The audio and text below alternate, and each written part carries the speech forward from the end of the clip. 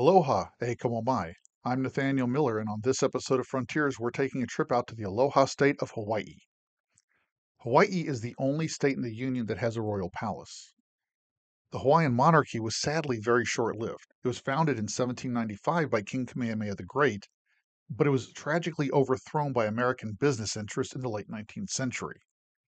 However, despite being so short-lived, the Hawaiian monarchy left behind many legacies that still benefit peoples on the island today, including my own family, but I'll talk about that later. Iolani Palace in Honolulu is a very famous place, as it should be. It is an architectural and cultural treasure for the Hawaiian people.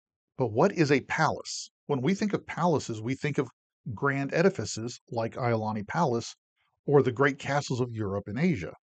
However, a palace is simply a royal residence. A palace is any place, big or small, that a monarch and his or her family call home. Hidden up in the Nu'uanu Valley on Oahu is a small little treasure most people don't know exists. You see, Oahu and Hawaii don't just have one royal palace, it has two, and this is the story of Hānaiakamalama. Born into the Hawaiian nobility in 1836, Emma Kaleleonalani Na'iarook became an accomplished musician, dancer, and equestrian. She married King Kamehameha IV in 1856, a year after he ascended the throne. Immediately taking charge of palace affairs, Emma also began to focus on humanitarian efforts. Hawaii cultural norms placed great emphasis on the elite, the nobility, providing humanitarian aid to their people, and Emma's gaze fell upon medicine. She and King Kamehameha IV founded Queen's Hospital in 1859. She also founded St. Andrew's Priory School. This ensured girls were given the same level of education that traditionally had only been given to boys. Every royal couple needs a retreat from which they can withdraw and get away from the stresses and cares of ruling their nation, a place where they can recharge, spend time with their families, and kind of reset themselves to get back to the business of taking care of their people. Well, King Kamehameha IV and Queen Emma found this in a little cottage that was originally owned by her uncle, John Young II. This little cottage was Hānaiakamalama, which has come to be known as Queen Emma's Summer Palace. Fabricated in Boston in 1848, then disassembled and shipped to Hawaii, the house was built in the Nu'uanu Valley and purchased in 1850 by Young, who later gifted the estate to his niece, Queen Emma, in 1857. The king and queen used the house as a summer palace until King Kamehameha IV died in 1863. After this tragedy, Queen Emma resided in the small, comfortable abode until her own passing in 1885. The Kingdom of Hawaii bought the estate following Emma's death. However, once the monarchy was overthrown by American businessmen in 1893, royal properties became the subject of debate. The territorial government of Hawaii declared Hānaiakamalama a public park back in 1911. The city and county of Honolulu was directed to take care of it, but this did not ensure the house's safety. In fact, plans were floated and even advanced to demolish the structure and turn it into a baseball park. The Daughters of Hawaii sprang into action to save the home, and by 1915 they had enough money and they purchased the house and the land surrounding it. Next began the arduous work of turning it into a proper museum. This meant restoring the house to its 19th century appearance and condition, gathering artifacts and interpreting them so they could tell the story of King Kamehameha IV, Queen Emma, their life and times, and their many accomplishments. Today, visitors can either register for a guided tour or take a self-guided journey through this small, stately, and deeply historic home. In true Hawaiian style, visitors are only allowed to tour the house after they've removed their shoes. Alongside honoring traditional Hawaiian cultural practices, the Daughters of Hawaii insist on the no-shoe policy for an eminently practical reason. The floors and carpets in the palace are originals. These items have been in use for more than 150 years, and barefoot guests put little stress on the artifacts, thereby helping ensure their preservation. The Grand Ballroom, or Edinburgh Room, welcomes visitors to the palace. Emma added this room in 1869 for the visit of Great Britain's Duke of Edinburgh. Currently, this room contains one of Hawaii's most cherished artifacts, a unique feathered cloak called an ahu'ula. This particular ahu'ula is uniquely precious because it belonged to King Kamehameha the Great himself.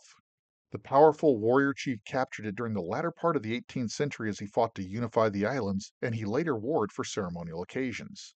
Made from nearly 500,000 feathers, the ahu'ula is a fascinating example of the detailed featherwork practiced by the Hawaiian people. The artisans didn't kill the birds from which they gathered feathers. Instead, they captured the needed bird, carefully plucked a few feathers, and then released the bird back into the wild. Visitors will also see numerous tall feathered standards called kahili throughout the Edinburgh Room and the rest of the palace. Kahili served as standards of the nobility, with skilled artisans using different feathers to symbolize different things, such as the noble's rank and place in the island's hierarchy. Perhaps the most somber room in the house is the bedroom of young Prince Albert. The heir to the throne had a very short life, dying at only 4 years old. Emma and Kamehameha IV welcomed their only son, Albert, in 1858. The young prince was not only doted on by his parents, but also by the people of Hawaii. Sadly, the precocious child died at the age of 4. The prince's bedroom contains numerous artifacts, two of the most significant being his cradle, which is considered a state treasure, and a red fireman's jacket given to him by Engine Company Number 4. You see, Albert was only 3 years old when he informed his father he wanted to be a fireman, and he was adopted as an honorary firefighter by Engine Company 4.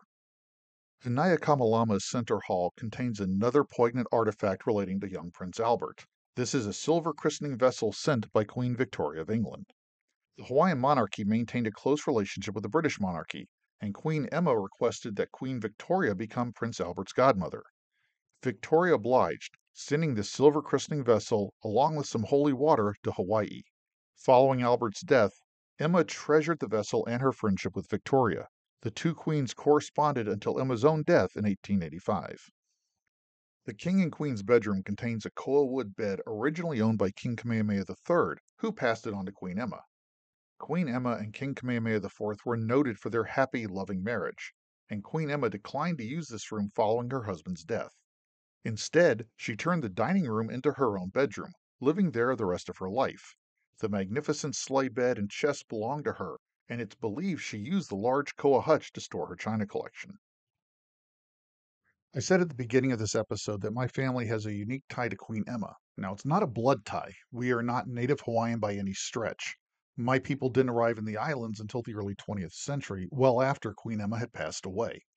Queen's Hospital was founded to take care of the native Hawaiian population, but in the true Aloha spirit, they opened their doors to care for all peoples on the island, native and non-native alike. This ensured expectant mothers across Oahu had a safe place to give birth, and many babies came into the world at Queen's Hospital, including my father. Today, Queen's Hospital is known as Queen's Medical Center. It's one of the largest medical centers in Hawaii and still provides top-notch care to anybody in the islands. This is one of Emma's legacies and perhaps the one that touches the most people through the years. Hānaiakamalama offers visitors a very unique window, actually, in essence, a door to step back in time to the 19th century. Touring this house in your bare feet, seeing the artifacts that the king and queen lived and used in their daily life, allows you to get a sense of what it was like to live in Hawaii just before industrialization changed the islands and the rest of the world. Each of the Hawaiian islands boasts a unique feel, an ambiance and spirit all its own. Oahu's spirit can often be obscured by the hurly-burly of 21st century American life, but that spirit can still be found if a visitor is willing to get away from Waikiki for a day. Take some time to visit Hānaiakamalama. You'll experience island life as it was, and you'll also get an intimate introduction to the story of the Hawaiian people and their cultural treasures. Until we meet next time here on Sparks 1524, mahalo nui loa, go do some great things.